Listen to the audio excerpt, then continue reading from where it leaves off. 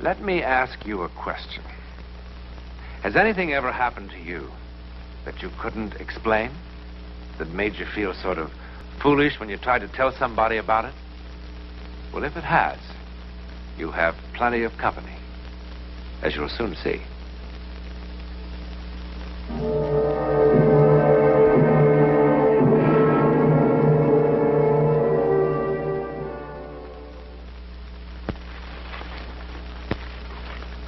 Jennifer, Rose, and Mary.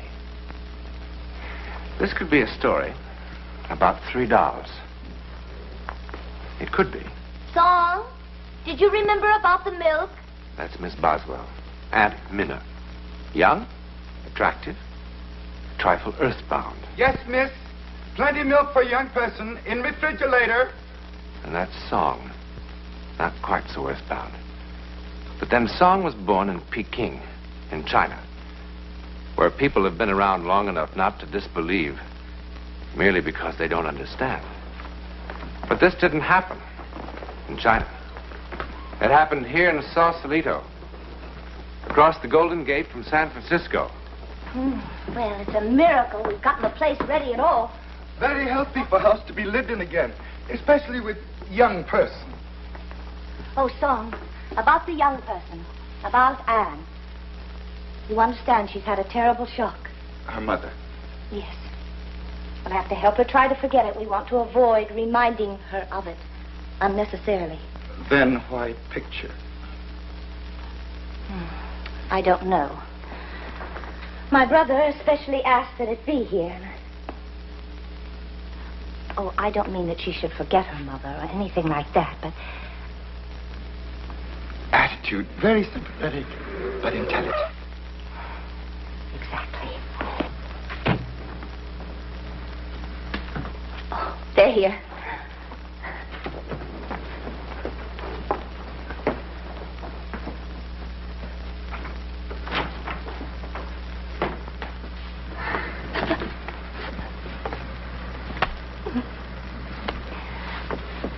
Come on. Come on. I'm sorry. Song, will you help with the things? It's a deal, Minna. Well, where is she? Anne? Anne, are you going to sit in there all day?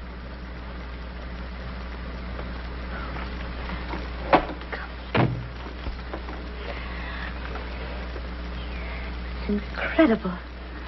Her eyes and her mouth is exactly Anne? like her... You remember your Aunt Minna? Aren't you going to say something? Well, of course she doesn't. She was just a baby. Cat got your tongue? She's just tired from the flight. Oh, Song. This is Song. He was with the other people who had the house. How do you do, Song? Well, Paul, come and take a look at your new home.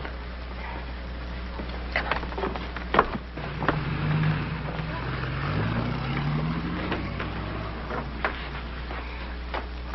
Oh, Paul, one of the legs came off that blue wing chair, but apart from that, everything seems to have arrived all right. Well, how do you like it? Did you get the picture? Mm-hmm. I put it in the living room. Paul? You know, there was just enough furniture for down here. But it looks quite good, don't you think? It'll be fine, Minna. You know, we haven't even had a chance to clean upstairs. Paul, I suppose you thought I was crazy when I wrote suggesting a place this size. But really, at the price, it is... It was a great buy. It was. It was an incredible buy. And you know, you'd think that there was something wrong, but it's perfect, really. And there'll be plenty of room for all 3 of us down here.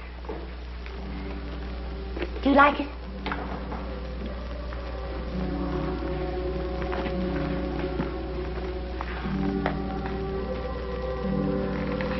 What does Miss think of new house? Who's up there?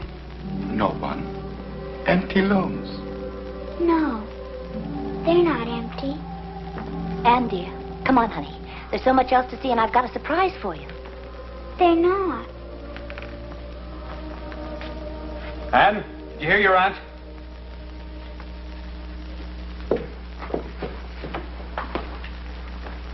Why can't you ever do anything at once when you're first told? Paul.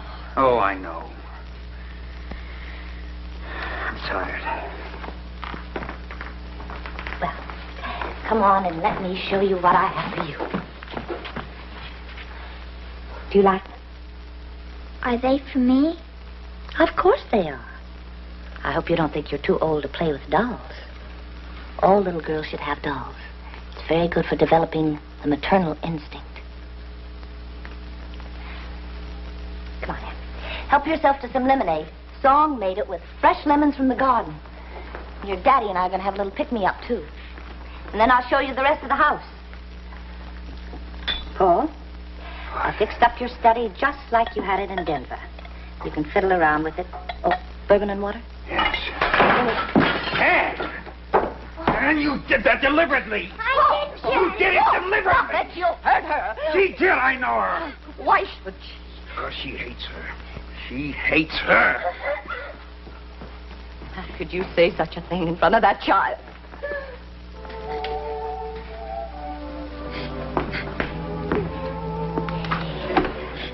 Come on.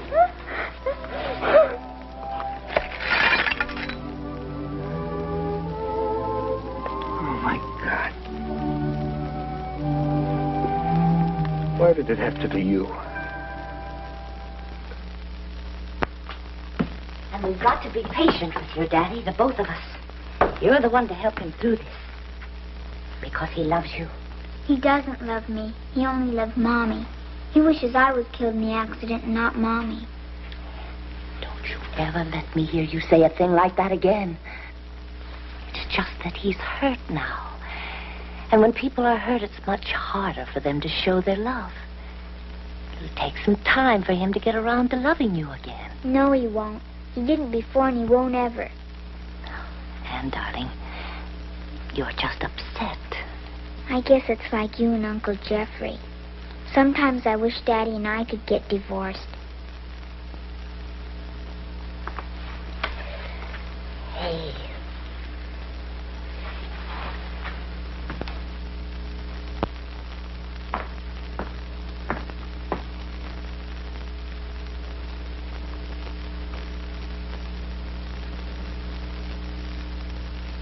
Miss like new house.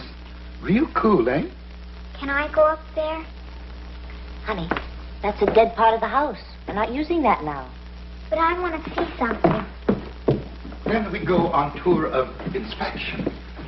House quite old by some standards. Built in 1890s, but has survived many decorators since. Last tenant used as one of many guest rooms. What happened to them, son? They decided the house was uncomfortable. That's ridiculous. Not intelligent people. This used as master bedroom. Yes? Eh? Someone called me. They called my name.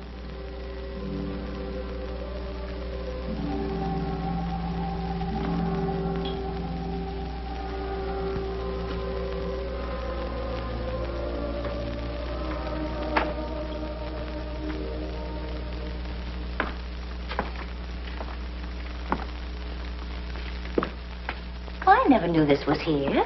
Old nursery. It's filthy. Couldn't have been used by the last people. No, not used by people. Aunt Minna, can I have this for my room? Oh, now, Anne. Please. You can't sleep up here all away from everyone else. Yes, I could. I want to. Besides, it would cost a fortune to heat. And you'll see. When we get your room all fixed up downstairs. It's happier here. More coffee, Miss Boswell? Yes, please, Tom.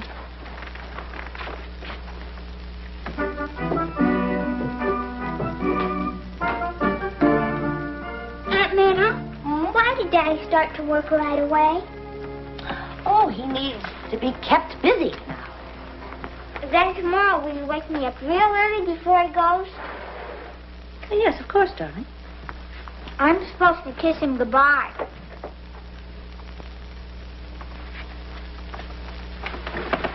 Everybody sleep well last night? After all the excitement yesterday, beautifully. Perhaps somebody too excited to sleep. Hmm? Last night, coming home from a movie, I see light burning upstairs in old nursery. Oh, you must have imagined the song. We were all in bed by 9. Or perhaps a song imagined.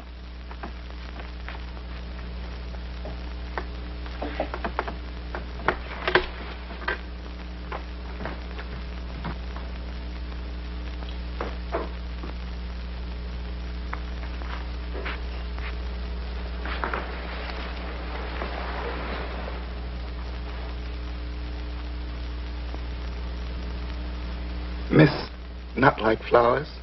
Sometimes. But they don't talk to you, eh? Maybe because Miss Not Listen. Voices of flowers not so easy to hear as other voices.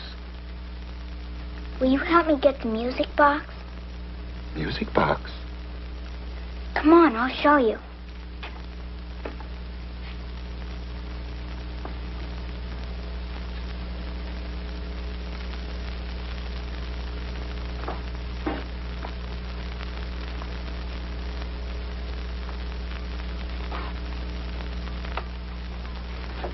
In the topmost shelf. Nothing up there, miss. Only suitcases and boxes. Yes, in back, way in back. Who put it there? Your things should be in your room. Oh, it isn't mine. It's theirs, but they said I could have it. They? Jennifer, Rose, and Mary.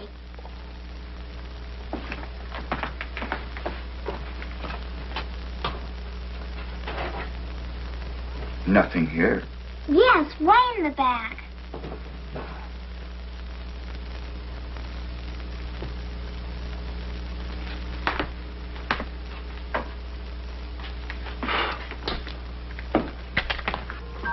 $30 lost. 30 years since I've seen this music box. Thank you. Aunt Minna says it's the dead part of the house. Anything loved is not dead.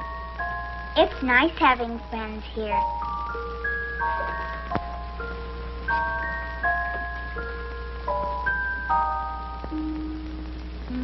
All right, we'll try it once again, though.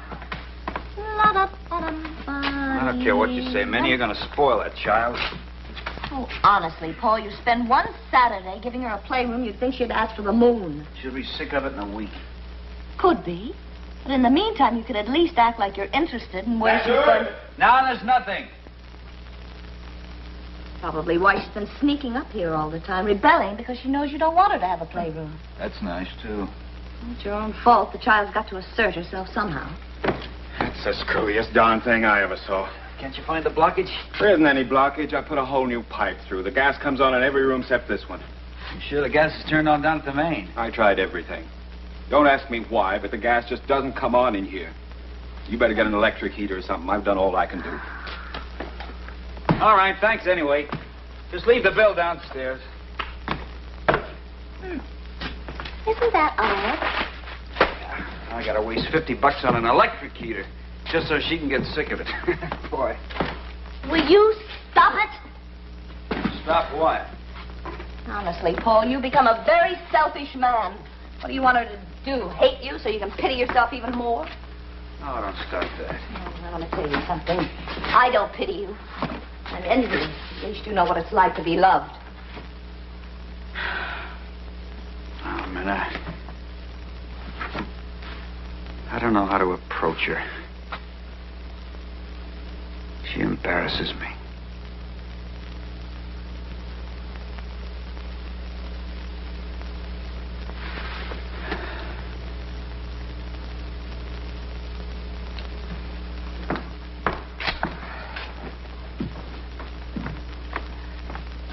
Oh, it looks beautiful.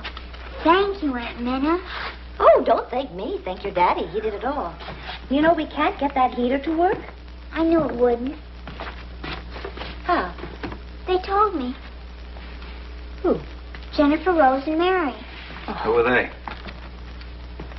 This is Jennifer, and that's Rose, and And that's Mary. You mean they talk to you? I'm going to go fix some lunch.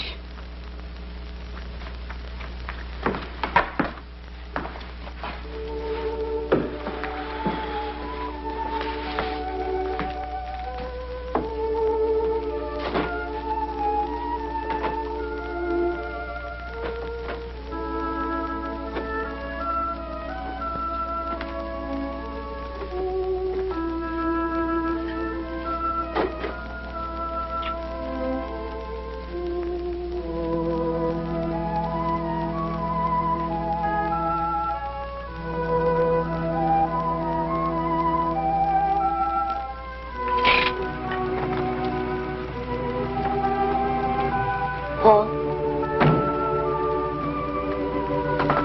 Paul?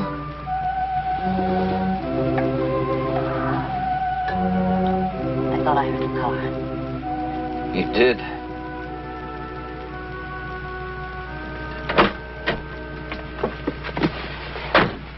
Anne's waiting for you. Oh, please. It's no good, Minna.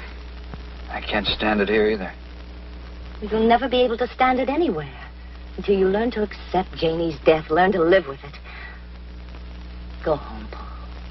Go back to Denver where you belong. It'll be so much easier for you there. Your friends are there. They'll be able to help you.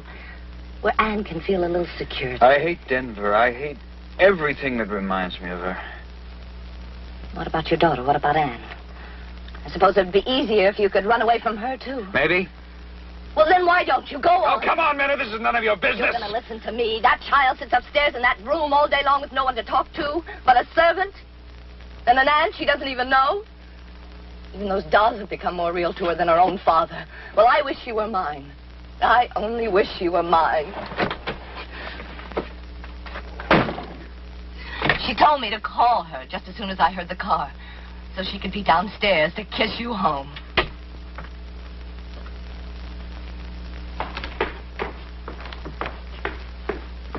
Anne?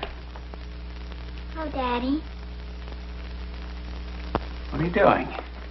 It's a dance I learned called the Charleston. Oh. Well, go on. Oh.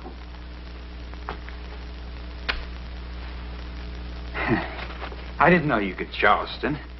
Well, you'll be a smash with that when school starts. I just learned today. Oh, your Aunt Minna? No, Jennifer Rose and Mary taught me. They say it's all the rage when I get to go to dances. Honey, there's no need for you to make up stories. I think it's swell if your Aunt Minna teaches you. I'm not telling stories. Okay, have it your own way. It's true, Daddy. Jennifer Rose and Mary teach me everything. Come on. I won't go. I won't go to Denver. I won't ever leave them. Ever. Anne! I won't go. All right. What chapter is this in How to Raise a Child? I tell her we're going home, and look what happens. Oh, no, Paul, listen. No, I'm trying to act like a father at least. And look what I get. Now, I'm telling you, this doll business is silly, and it's going to stop right now. Now, Paul, wait a minute. Perhaps the dolls have become too real to her, but after all, whose fault is that? Let me talk to her. Miss, be most careful.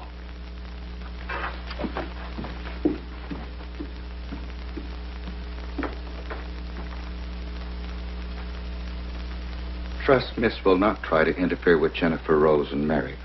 Listen, if I had my way, those dolls would have wound up in a trash can weeks ago. Important mistake.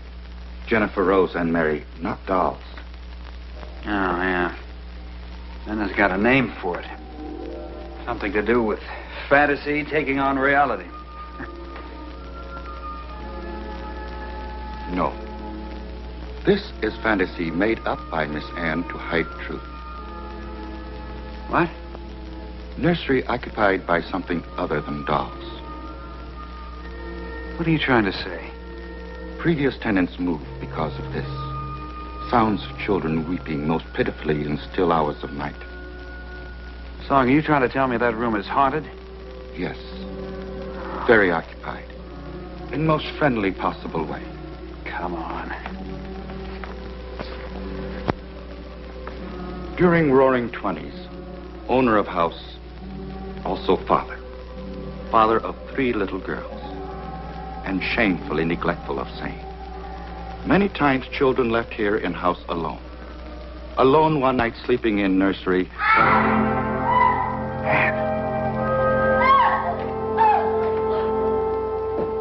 Minna! Oh, get out of there. Get her away. Minna! Something's in that room. Something touched me. It touched me, then it tried to hug me. Are you all right? They didn't mean to scare her. What happened? Oh, we can't stay in this house. Someone tell me what happened. Jennifer, Rose, and Mary. They're not dolls. They're not dolls. Son, did you put that story into Anne's head? No.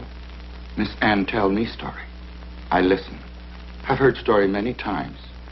Same story. All right. So 3 children died up there from escaping gas 30 years ago, but you could have heard it from one of the neighbors. Has seen no neighbors. Did Miss Boswell teach Charleston dance to Miss Ann?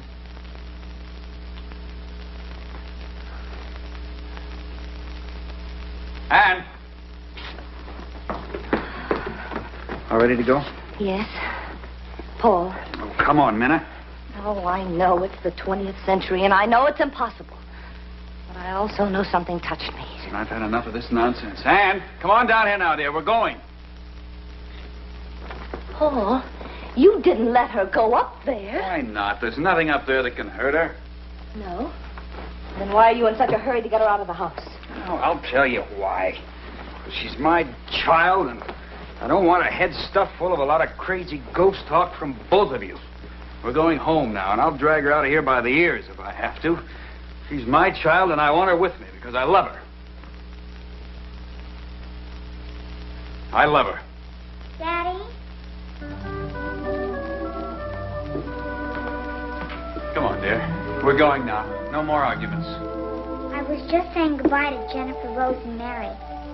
They said fathers are very nice people, and they thought I should go. I'm ready, if you want me. Oh, I want you. I want you. Come on now. Get your coat. Come on. We're going to miss the plane. Oh, that's right. Is everything all set, Song? All ready. Okay, come on. Oh, Daddy, my music box. Oh. Well, I'll get it, darling. Song, take these things out of the car.